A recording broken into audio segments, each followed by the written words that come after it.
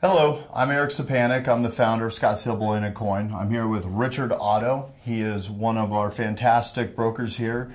And we just wanted to talk a little bit about why Richard is still a part of our industry after so many years, and why he came to Scottsdale Bullion Coin. Richard, if you could kind of tell us your journey, because it's been a long one. The investment business has been around basically forever. When you think about gold and silver, they've been around since the Bible's times. And a lot of other investments come and go. You know, we've all seen the penny stocks. Today we're seeing the Bitcoin, and they could be around. They could do well for people. But most of our clients are looking for stability. They're looking for preserving what they have and leaving a legacy for their children. And we have found over the years, I have found that gold and silver are certainly a strong part of that legacy. So really in time, you think it's the history behind the precious metals that really solidify it as a viable type of investment for people even today in 2021 and from here forward. Yeah, the new shiny toy, attracts a lot of new people. But I would say this, that when you think that gold was at $300, $500, $1,000. Silver was at $5, $10, $15, $20, $30. The upside potential of both of those metals is very strong, even today. The fundamentals are still there. And if you're looking to do something for the long run, a portion of your portfolio, whether it's 10 or 15, 20% of your portfolio, to balance that portfolio, that's what I recommend. What age demographics would you say are the majority of the people that you have spoke with, not only here at this company, right, but in the past? I would say that most of our clients are over 60. Okay, a lot of them are retired, they have substantial wealth, and they want to make sure that that is there when they need it in the future. Or they may want to leave it for their children or grandchildren.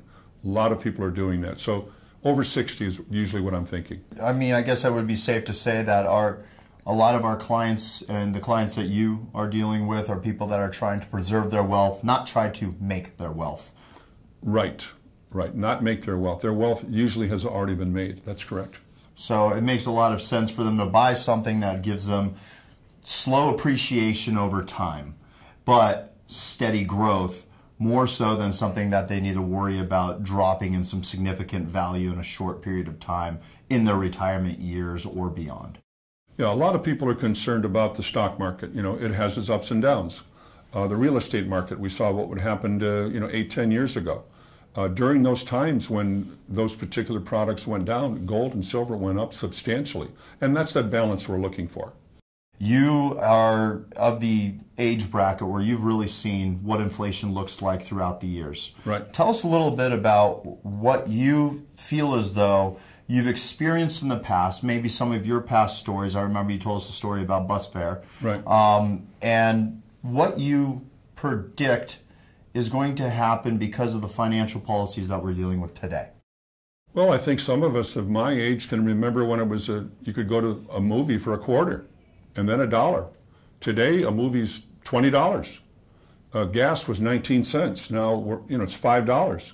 So those people who are basically on either a fixed income or they have a certain amount of money left, they are concerned about matching the inflationary possibilities going up in the future with products that will move up with it. The green dollar, as we know, the green dollar is worth so far less than it used to be. When I first got out of school, you could get a nice apartment for $100 a month.